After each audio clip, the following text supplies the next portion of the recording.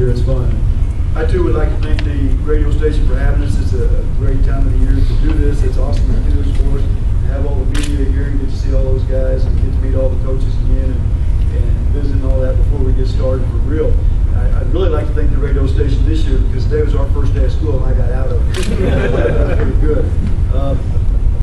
I had some notes prepared and said it's not going to do me any good because I forgot my glasses. And so I couldn't read them anyway. I've got to tell you a funny story.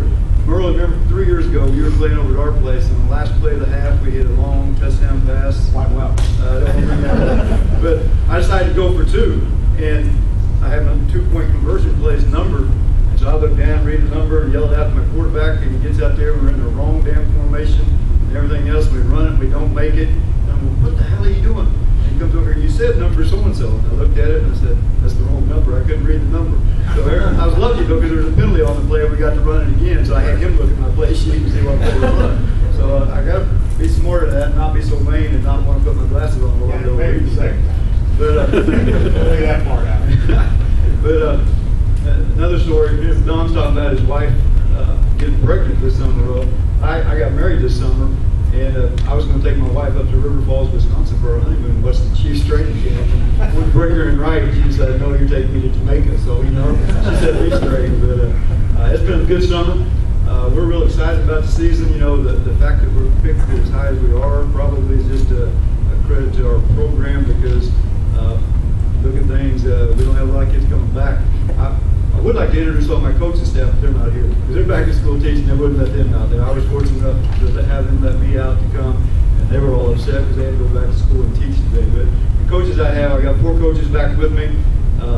Brent Holdings, my defensive coordinator. Kent Frizzell is coaches D-backs. Clete Frizzell does the wide receivers, and Doug Jackett does the running backs. And I have 2 new coaches with me this year. And I'm sure that the town of Humboldt does not like me anymore because I sold their head coach from last year and their top assistant from last year. They're now coaching for me. Travis Burke, that was their head coach, is now my defensive line coach. And Jason Feedback, that was his top assistant, coaches the offensive line for me. So I'm real excited about our staff because it's 7 guys that are all football first.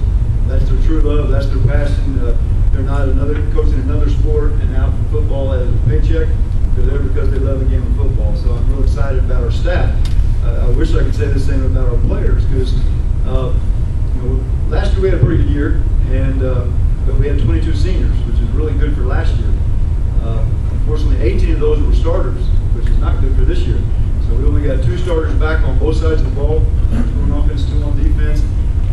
We've got some really good young kids that are going to have to step up and play quick. We've been fortunate to be very successful at the JV and freshman levels for the last 2 or 3 years. Those kids are going to get their chance on Friday night now. They've been jumping a bit, waiting for that, and so now they're going to get to step up and play. We've had 3 kids move in this year. It's usually the other way around. We have kids move out.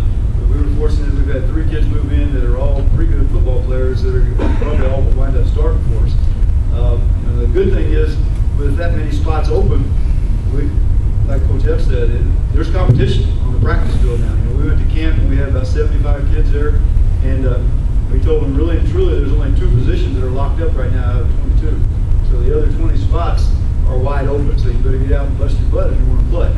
So the kids have really competed well. They've worked harder in the weight room this summer than they ever have, because they know they have to make up for the loss of all the kids we had. And so they've worked real hard, and we're excited about that. I do have 1 all-conference kid coming back, Matt Boley, who's the first team all-conference wide receiver last year. A really good athlete. He's one of the better athletes around. He's about 6'1", 195, runs a 4.6. Last year as a receiver, he had almost 600 yards receiving and 9 touchdowns, and he rushed for almost 400 yards and another 5 touchdowns. So he had close to 1,000 yards of offense and 14 touchdowns, and he's probably better on defense. So he's a good kid to build around. He's our leader. He lets people know what's going on, and he's a good kid, and we appreciate him. And like I said, we've got some good kids around him.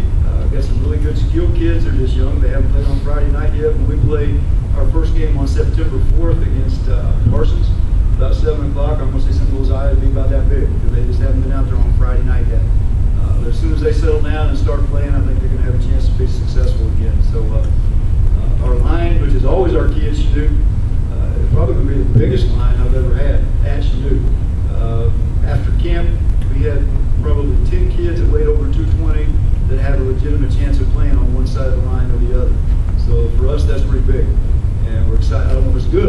but they're big.